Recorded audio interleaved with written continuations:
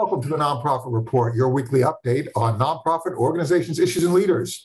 I'm your host, Mark Oppenheim, and today we will speak with organizations that support people of color and women in their pursuit of careers in STEM. Today we're chatting with Sarah EcoHawk, CEO of the American Indian Science and Engineering Society, and Tara Chklovski, founder and CEO of Technovation. So thank you both for joining. This is just a wonderful discussion. STEM professionals, they're in high demand, and a grounding in science, tech, engineering, and math is a critical gateway to so many careers. So let's chat a little bit about why it's important to have dedicated programs that support STEM education for those who have been discouraged from pursuing STEM education and STEM-oriented careers. Sarah, could you take the first cut of why it's important to have an organization that focuses on science, technology, engineering, and math education for Native American peoples, and particularly given the educational history in this country and how we address that?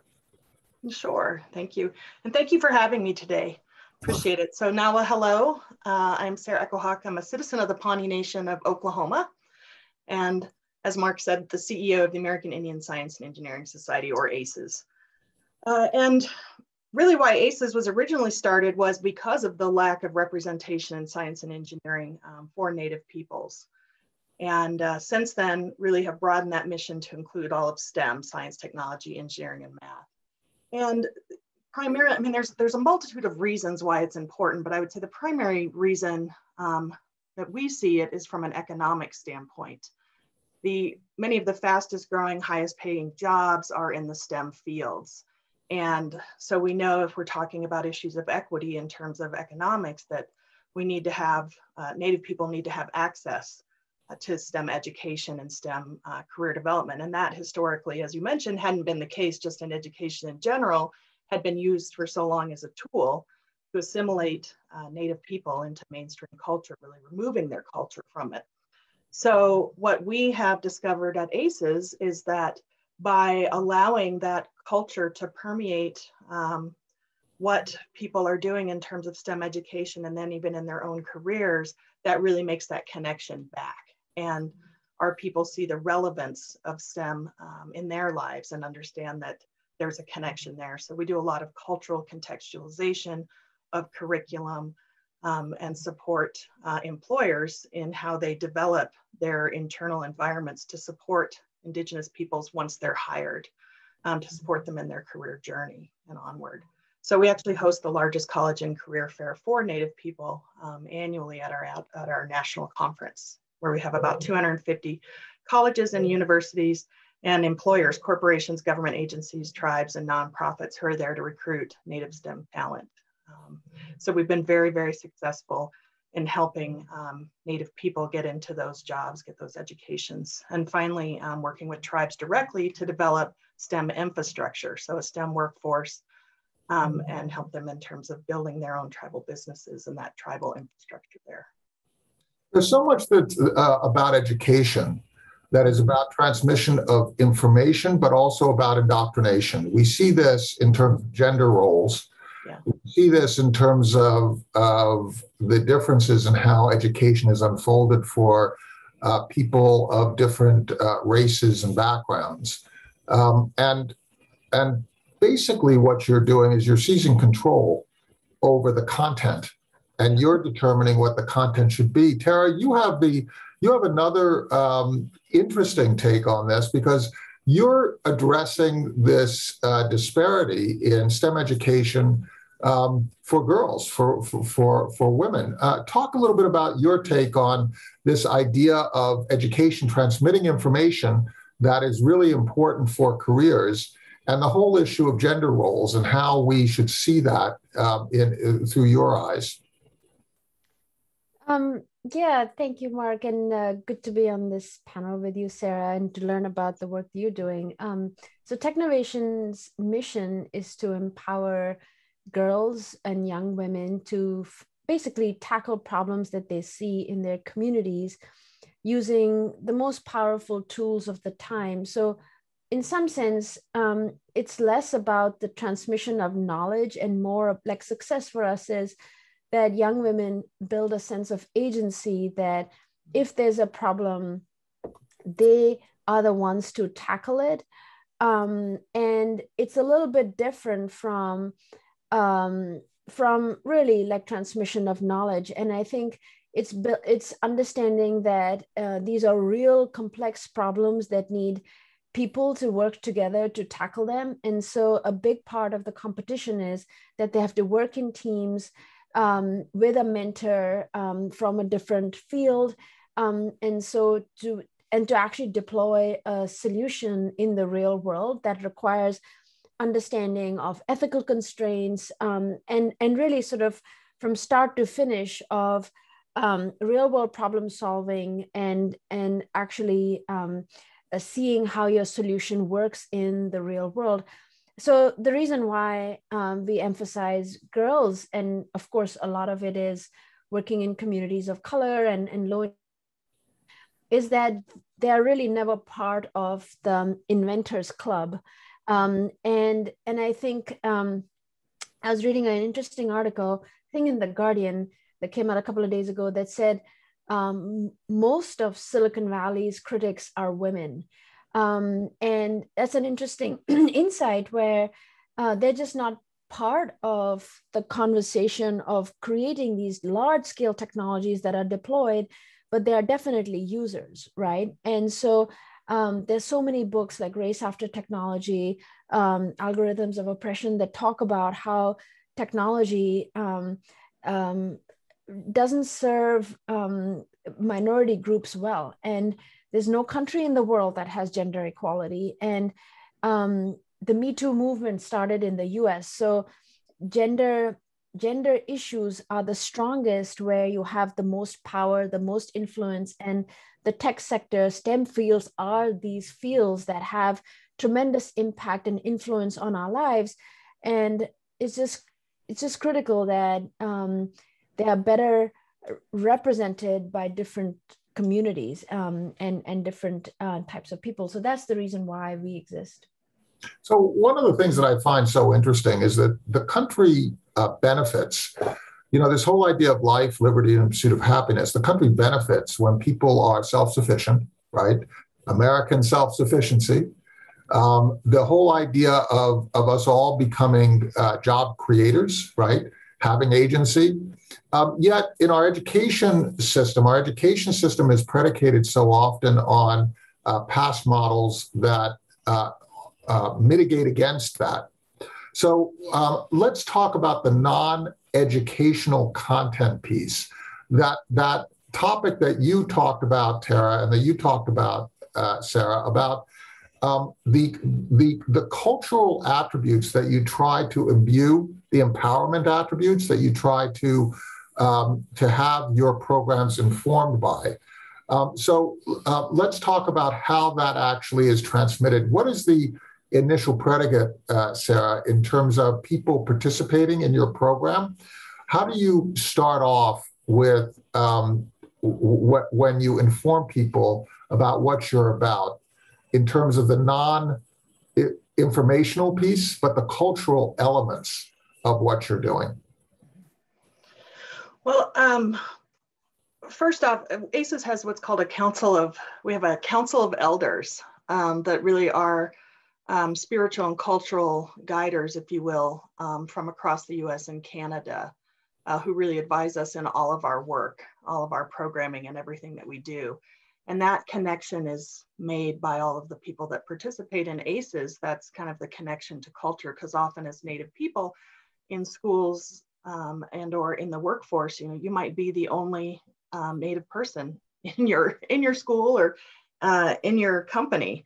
And so really having to have that connection point back is really something that ACES strives to do. And so we incorporate culture in all that we do. And it's hard to explain unless you've really attended an ACES event or been part of it. But to see that in action, maybe through education, an example would be, there was a class that we did in conjunction with Intel that we created at a couple of Navajo high schools on the Navajo reservation. And it was all to prep students who were interested in going into a tech career or a tech major in college. So they were juniors and seniors. And we worked with cultural experts in the community and in writing that curriculum, if you will. And part of that, for example, was like lessons around engineering were tied to Navajo weaving and the way that that is done, right?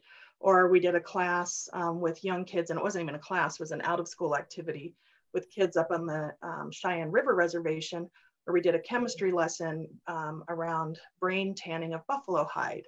So it's making that cultural connection back so that students see the relevance in that. And so, and they understand that their culture doesn't have to be separate from who they are, what they do. And as Native people, and at ACES, we also embrace TEK, which is traditional ecological knowledge, and really incorporate that and have Native-led research presentations, things of that nature. So again, it's kind of hard to talk about and to explain, but really the cultural piece flows through everything that we do. And that's where the connection comes in and why we've been so successful and why the organization has grown so much over the last 8 years. You're doing a great job of explaining it. This whole idea of how we should function within the business world, that it's not just about one thing, right?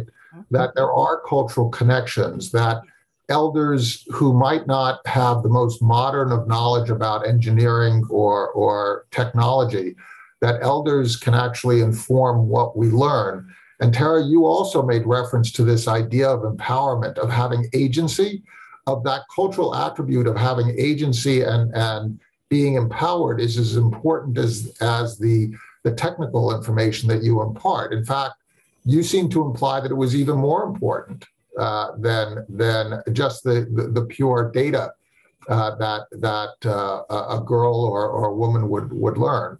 Is that how you approach your mission? That it is about agency as much as it's about knowledge? Definitely, and I think we all deal. I mean, these are very complex social issues that I think don't have just one important solution, but a host of things that you have to get right. It's like a checklist. And I think we have a whole pyramid of skills that we want to build on. The foundation, of course, is the technical skills, because without that foundation, like if you don't know how to read, it's very hard to say that you'll be able to write and actually contribute and share your voice. So it's a similar thing. Like it's the first step, but a big part of it is being able to apply that knowledge to real world problems and to understand, build the skills that help you. It's the journey of an entrepreneur, where you have to understand, how do you set goals? How do you manage your time? How do you motivate yourself past a very complex, it's not an hour of code, it's 12 weeks of finding a problem, taking it to the market, field testing it, getting feedback, iterating, and actually being able to drive something into the real world where people are using it and you don't want to harm anybody. And so those are all the constraints that I think school typically has been sort of a content delivery mechanism. And I think project-based learning is a way of making it more engaging, but there's still quite a bit of work to be done where you are actually empowering young people to tackle some of these large problems of climate change, I mean, COVID is not just a health crisis. We know it's a justice issue, it's a climate issue. And so those are the kinds of things that young people are going to be having to tackle in today. And so who's giving them the skills that helps them deal with these complex issues? And to me, it's less about the culture and more about the right sort of sequence of skills that they need to be able to thrive. And I think it's the underpinnings of sustainable development where people and the planet have to thrive together. So it is a series of skills that allow people to employ those STEM knowledge as much as it is the STEM knowledge itself, is what you're saying, Tara. Definitely. So, Yeah, definitely. I think voice, influence, agency are some of the key pieces here that we have to keep in mind.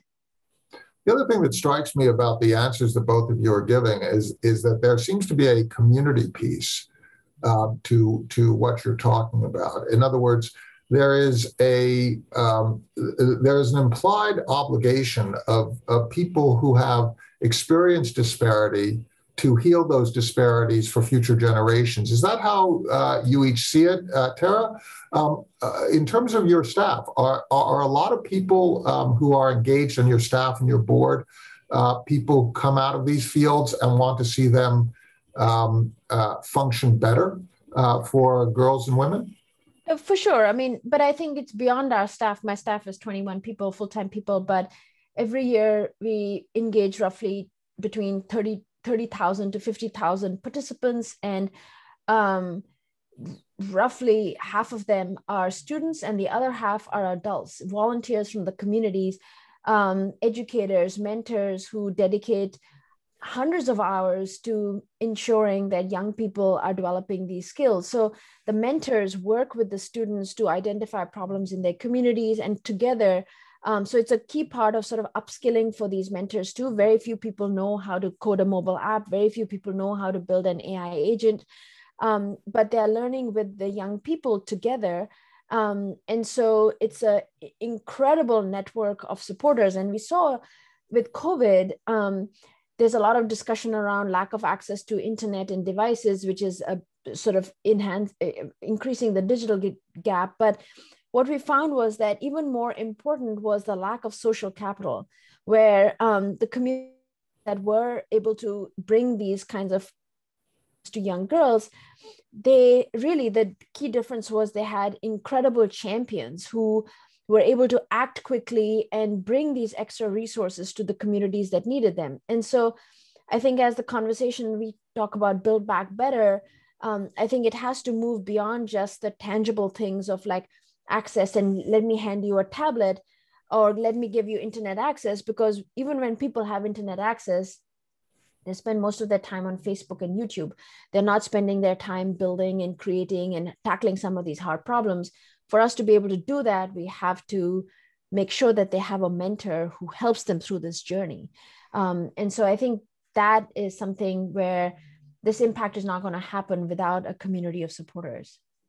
So we just completed 2 polls, very interesting results. We very rarely get 100% of anything in this country, but we got 100% consensus. The first poll was, do you believe that American schools adequately support all students, male, female, and others, people of all backgrounds and ethnicities, equally in STEM education? And the resounding answer was no. 100% of respondents said no. They did not believe that there was equal support for all people. And then there's the second poll, also equally interesting. What do you think is the primary reason for disparities in education? And we offered 5 or 6, I think 5 different options. And we got 100% systematic disparities embedded into our education system that require fundamental change in how we educate. That's very interesting. So you've got 100%. Now, of course, it's a select audience, but 100% of people believe that there are fundamental changes that are required. So Sarah, let's take that as a mission. What kind of fundamental, and I'm talking about our public education system, our colleges, our community colleges, our schools. What kind of fundamental changes are required in order to level the playing field from your perspective, so that your organization is less necessary to help level the playing field that starts off as not being leveled? That's a big question. I could take two things come to mind. One, at least for our population as Indigenous peoples, our issue is always that of misconceptions about our population and our invisibility. So what happens often with our kids in the public school system or even in the BIA schools is Native Americans, as in the contemporary sense, are never discussed.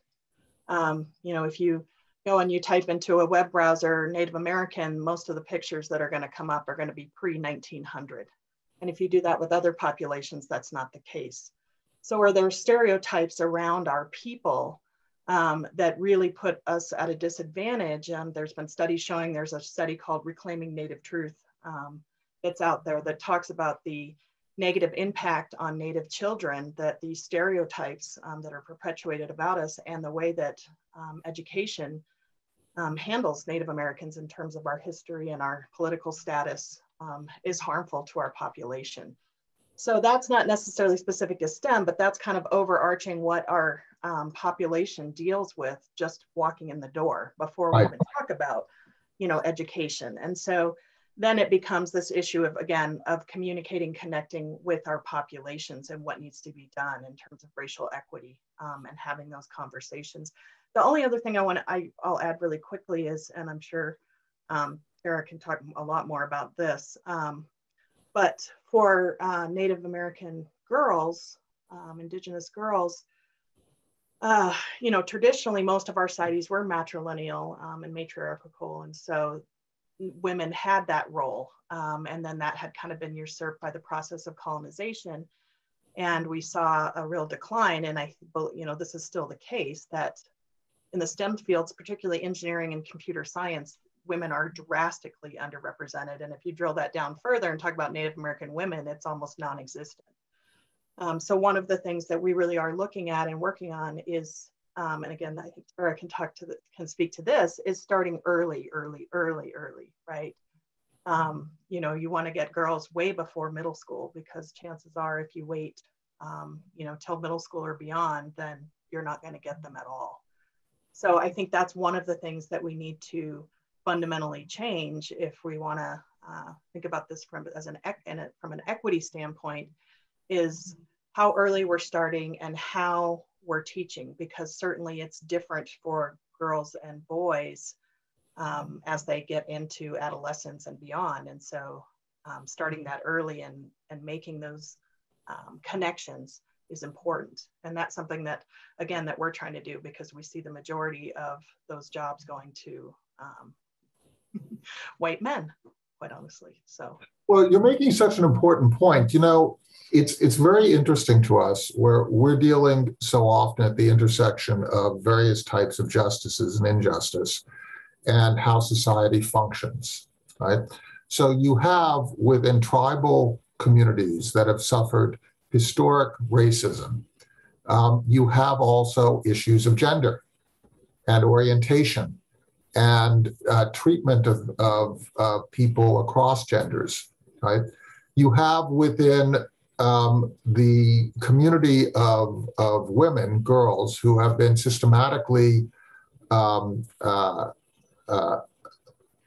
tilted toward not pursuing certain careers or not having certain opportunities open to them. You have racism, right, amongst different groups, right? So you have this interesting intersectionality amongst different Americans in which we really do have problems to discuss with one another. Tara, when you look at what you do, and you made some reference to disparities that are based in race, people of color, and so on, how do you deal with these issues? It looks to me as if you each have tremendous intersectionality here, right? Sarah was talking about girls and disparities in girls in Native communities, and you know, you talk about girls, and then you also talk about disparities, people of color amongst girls that you are supporting. How do you ensure that you're trying to deal with the intersectional elements here? Is it more about discussion? Is it about the staff that you employ? Is it about the communities that you serve? How do you deal with that from a strategic point of view? I think so. We've been running for 15 years, and I've learned quite a bit because we get most of our funding from the STEM industry, and I'm learning that I think a big problem is sort of the capitalistic framework is you have one metric that you're optimizing for, right? Like it's your bottom line number. Profit. And profit or just one number, because we want to simplify our systems. Funders give you a grant and they say, okay, what's your metric of success? Here are your KPIs. And that kind of framework doesn't really fit in with complex social problems that have multiple feedback loops at multiple time cycles. So it's not just. And I see Sarah is smiling here about your point, right? I suspect we have violent agreement, right, Sarah? Yes, definitely. Go ahead, Sarah. I'm sorry to interrupt. No, and I think so for us, it's never about. I think that was the Technovation model where you have a whole community and multiple impacts and metrics of successes. And a very common point of feedback, there would be two things that would come back. You lack focus. And second, that your approach is very hard to understand because it is not just teaching girls how to code. That we can understand, but you are saying, oh, you're going to train parents, you're going to build capacity with mentors, you're going to help them teach real world problems. And coding is just one part of it. And so people have a hard time understanding that. But guess what? That's what makes impact. And now we have 10 years sort of look back data to show that what happens to these young women when 10 years after the program, and turns out 76% of them are pursuing STEM degrees, 60% of them are actually in STEM careers, because this multifaceted approach was something that really stuck with them. And so I think my main point of feedback would be for complex social problems that have been with us for many years, we need complex multidimensional solutions. And so you got to stop saying, what is the silver bullet that we need? So I will end with that. So that intersectionality answer is you're saying it's not just one thing, it's involving the entire community. Sarah, do you basically take that same approach? Yes, most definitely. Teachers, and that's another thing, we need more Indigenous teachers for sure. But yeah, entire communities, a community-based approach. You have to have, in order to have healthy kids, you have to have healthy communities and healthy families. So certainly that's part of it. And why I think also, employers often are surprised when they hire Indigenous people to work in their companies, because they are used to working in a setting where it's about community and not about individual achievement. So they're very good team players, and also think differently, I guess I would say, from coming out of the reservation, other places that Native people come from, and into the workforce. But on the intersectionality piece, I do think it's important. And one of the things that we do is we're in a number of coalitions with, the National Society of Black Engineers and Hispanic Professional Engineers and women engineers and others, where we work together and try to find commonalities and things, take on projects, because we recognize as a group, or when we work together, that as Tara was talking about with funders, it's easier to get support, I guess, when we're working together and, can present more of a cohesive picture and address intersectionality. And on that note, I'm actually on a committee, and there'll be a report coming out of the National Academies, hopefully later this year, that we've been working on about women of color in tech. And so, and that really is looking at intersectionality and what needs to happen for women of color to be successful in tech. So the people you work with for that are the Anita Board folks. We recruited Brenda Darden Wilkerson to them, and as well as their CIO. They are just an amazing organization. It's the largest organization of women in technology globally. And just phenomenal. I'm sure they will be great supporters of yours. I did want to just mention that we just completed a third poll, and we're going to come to the end of our time now. So I'm going to give you each a bite at the apple to close us off. But the poll was, how important to business success is ethnic and gender diversity in the STEM workforce? 92% of respondents said very important, 8% said somewhat important, but there does seem to be a huge consensus on this. How do we change in the future this dynamic? It seems that you each have been doing your work for a long period of time. the change is not a light switch. You can't just turn change on. But we do need to accelerate the pace of change. If you were to each give us one thing that we should change about all of our behaviors, regardless of gender, regardless of race, regardless of orientation, what is the one thing that we should do to change ourselves in order to speed change for society? So let's start off with Sarah, and then we'll give Tara the last word. Sarah, what is the one thing that I need to change about myself to help you in your mission? Well, I don't know if you need to change because I don't know where you stand on this, but I will say, I think what we need to do is shift our thinking collectively, in that a lot of times we're viewed as charity, or, right, this is something, oh, we should hire X number of Native Americans and X number of women and X number of Hispanics or whatever. We should make sure they have equal opportunity because it's the right thing to do, rather than seeing that as being something that's positive and something that's good and something that will actually help our country thrive. So businesses do better when they have diverse teams. So I think shifting our mindset that it's not something that we're doing to help this poor community, but really understanding that this is something that we should be doing because it's for the good of all of us, and that it will benefit all of us. And so that's a fundamental shift in the way that you work with people and the way you treat people when you work with them, work with people of color, right?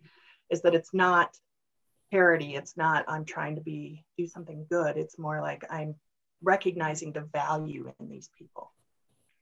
You're also trying to help the country and your business and your neighbor, right, in the way that we should be doing, right? It's no different. It's listening to a need, trying to convey, making a contribution, and then having a benefit yourself, right? From having someone who is educated, from somebody who can help you, you understand the world better. Tara, what is the one thing that I need to do in your mind, in myself? What is the thing that I need to evolve in me to help you in your mission?